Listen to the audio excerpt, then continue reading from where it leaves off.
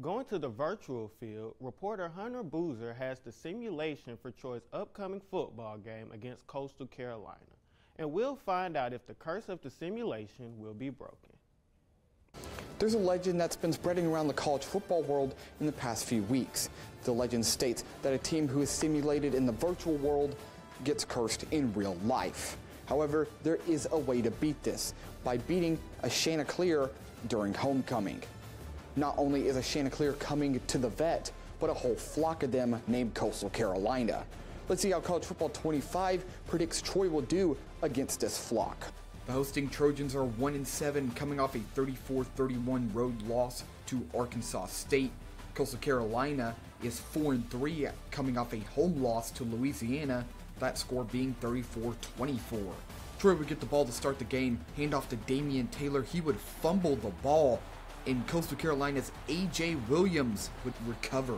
Coastal, however, would be forced to kick from 37 yards. They would go wide right, giving the Trojans back the ball. Troy would have to punt, however, and Coastal Carolina would get their second chance to make a field goal. They would get that one from 21. The Chanticleers would have another shot at a field goal from 21. It would doink off the right upright. So the score would only be 3-0 going into the half. Coastal Carolina would make up for those missed field goals as Christian Washington would take it to the house 73 yards to put the score at 10-0.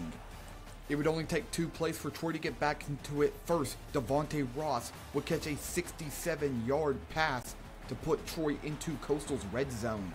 The very next play, Peyton Higgins would catch a 15-yard touchdown to put 7 points on the board. After back-to-back punts, the Chanticleers would get their second touchdown as Ethan Vasco connected with Kyrie Duplessis. Troy would be unable to score, and Coastal Carolina would walk away with the win, with Christian Washington being the player of the game. Although Troy couldn't win in the virtual world, hopefully the curse can truly be lifted come homecoming. Hunter Boozer, Troy, TrojanVision News. The Trojans take on the Chanticleers Saturday at the vet.